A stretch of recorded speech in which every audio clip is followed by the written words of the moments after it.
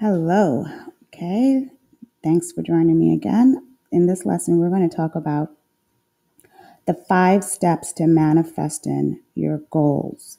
I have teached and taught you guys already about the law of attraction, law of assumption, and how to use the Reiki codes and numerology to also amplify your manifestations. In this episode, in this lesson, we're going to talk about the 5 steps to implement. The first step to manifesting your goals is to set a clear intention. Set a clear intention of what you would like to manifest. What is it that it looks like? Whatever it is that you want, let it be a new house, a new car, a new job, a new spouse, love, health, whatever your heart desires, write that intention down. This is the time to get a journal. Get a journal and write down and set your intentions within it. Look at it. Write it down in detail. Look at it each day. You must write in this journal, put the intention, set the intention, make the intention clear. The second step in manifesting your goals, your dreams, your heart's desire, whatever this is. And keep in mind, you can use any of the 3 techniques that we have learned already, the law of attraction, the law of assumption, or the Reiki codes. When you set the intention, perhaps you want to incorporate the Reiki code within this, and you can write down what it is that you want to manifest, maybe a financial abundance code, a third eye opening code, a health code, whatever it is. You can implement that if you are comfortable with that. If not, you can just write down what it is that you intend. After that, the second step is going to be to raise your vibrational frequency. This is going to be where you raise your vibration up to what it is that you want to manifest. This is where the law of attraction comes in, where you get what you are and not what you want. So you're going to want to raise your frequency to align with what it is that you want to bring into your life. This is a great time for visualization. Just where law of assumption can come in as well, because you're going to visualize what it is and focus on the end goal. Focus on what it is you want to achieve. Focus on your desired outcome. What does it look like? What does it feel like? What does it taste like? What does it smell like? Really, really visualize it and get into it. You want to do this right before you go to bed. You can do the visualization, because it's a great way to implement into your subconscious mind, so it's there. And you can wake up and even have dreams about this manifestation. You want to visualize what it is. No matter what the current circumstances is, you really want to visualize it. Visualize yourself in that healthy, ideal body, that fitness goal that you want.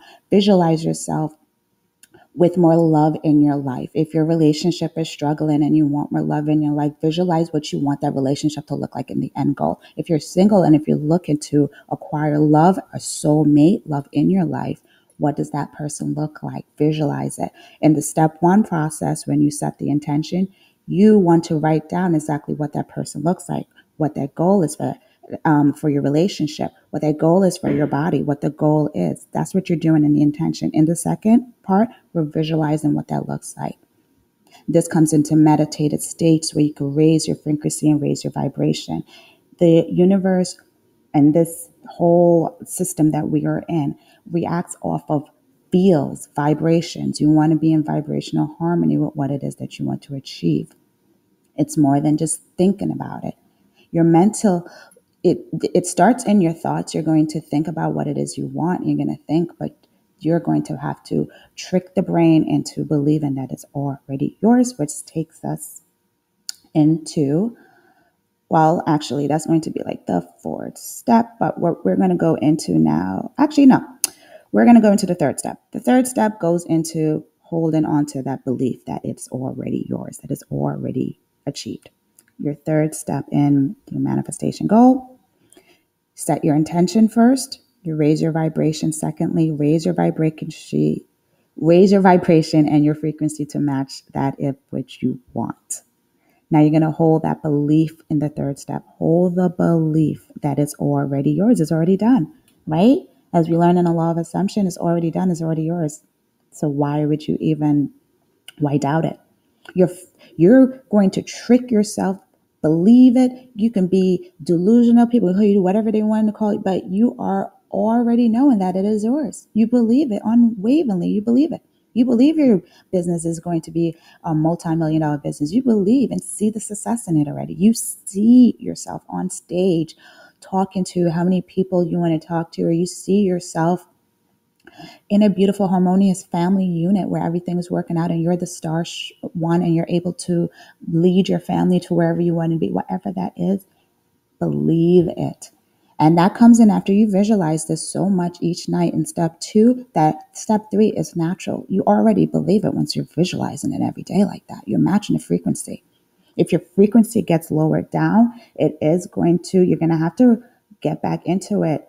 Go back to step 1 and look at that intention. That's why you want to keep that daily journal, that daily notepad, that you write down everything that you want and you're achieving in your life. You write it down. So whenever you may slip back and, maybe this money is not coming in, this is not going to turn out the way it is, you go back to step 1 and you look at the intention that you set. And remember that what the goal is, and you raise your vibration and you continue to hold the belief. The 4th step in this process is you want to express gratitude for everything that you have in your life already. Guess what? The secret to manifesting and for the universe to give you what you want is through gratitude and appreciation. When your friend or your spouse or your boss shows you appreciation, what does that make you want to do? It makes you want to do more. It makes you want to work harder. It makes you want to give more of that thing that they thanked you for, that they appreciate for. Show appreciation for people. Show appreciation for your life. You cannot get more if you can't appreciate where you are right now. So take a look around you. Appreciate your home. Appreciate your life. Appreciate the fact that God gave you, the universe gave you breath to wake up this morning. Get in the habit of writing in your journal that you set the intention to also express gratitude. Have a gratitude journal. I'm so happy and grateful for my amazing life. I'm so happy and grateful for my mother, my father. I'm so happy and grateful for my amazing wife. I'm so happy and grateful for my amazing husband. I'm so happy and grateful for my amazing kids. I'm so happy and grateful for my health. I'm so happy and grateful for my job that pays my bills and is able to make me go on vacation and do that. I'm so happy and grateful my business is thriving. You want to be happy and grateful because the universe loves appreciation. Because when you show the universe appreciation, they're going to give you more of what it is that you appreciate. They're going to give you more things to be appreciative about. So you have to start where you're at. Even if you're looking around like, I can't find anything to be appreciative of, I absolutely guarantee you can, because you have the ears to listen to this right now. And that is something you should be appreciated and grateful for. The fact that you're even receiving this message is something to be grateful for, because your gods, your universe, your angels, your magnetic forces have aligned you to this. So you're already on a path if you're listening to this already. You already set your intentions of wanting more. So at this stage, you know that you have so much to be grateful for. And as you're being so grateful, the universe is going to now start aligning things, and boom. Now we get to the 5th step, which is where you take inspired action towards your goal. You take inspired action towards your goal. It's that feeling with inside of you that says it is time. Inspired action, you must take it. It's in correlation with the universe. So pay attention to your inner guidance. Notice synchronicities. Notice when it's time. Notice if you ask for a new job or a new thing, new employment. If you ask for more love in your life and someone asked you to go to a random event, know that that is the inspired action that you need to take. The universe is presenting that opportunity for you because the love of your life could be at that event. Inspired action. You ask for more health. You want more fitness, more health in your life, and someone asks you to go to a new fitness class that they just found out about. That is how the universe works. This is the inspired action, and time for you to go take the inspired action and go to that class, go to that meeting, go to that event. You'll know because it'll feel good within your heart, within your soul. You start to notice synchronicities. You'll see repeating numbers or particular animals that might come across your path. These are all signs that the universe is sending you to let you know you're on the right path. And how you know is that it won't feel like effort. Inspired action typically feels effortless and in alignment with the purpose. It doesn't take effort to force. It feels effortless. Action begets more action. The universe loves action and movement. It's a co-creation process, manifesting. You set your intentions and the universe backs you up with the goal of what it is you want. It is inspired action. So step 1, set the intention. What do you want? Step 2, raise your vibration and your frequency to meet that intention. Step 3, hold the belief that an intention is already yours. Step 4, express gratitude for everything in your life already. And step 5, you take the inspired action. Inspired action towards your goal. If you want a new house and you made the intention for a new house, the house is not going to build itself. It's not going to build itself. God's not going to just build the house for you. He's going to give you an opportunity to get into that house. So you must recognize the sign and know how to take the inspired actions in the step from your internal guidance. From your internal guidance, not by asking someone else around you what you should do, but knowing within yourself that this is what you should do.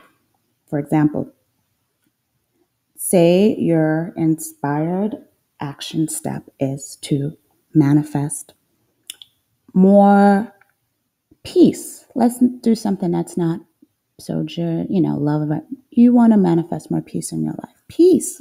You have everything. You have your house, you have your health, you have your amazing spouse. For some reason, though, you cannot find peace in your life. You are not at peace. You just want to be able to protect your energy and be in a state of peace and grace each day. That's what you want to manifest. So you set that intention of manifesting more peace in your life. This is what I want. You visualize and raise your vibration to the vibration of peace. So perhaps it's the time where you start meditating more. You're going to meditate because that's a nice way to bring peace and harmoniousness into your body. Now you're going to hold the belief of this peace being in your life. Everything's peaceful. Everything's working out for me. There may be chaos around me, but I am at peace. And express gratitude. And you want to express gratitude for all the things you have to be peaceful for in your life. Your peaceful home environment, your peaceful job, your peaceful health.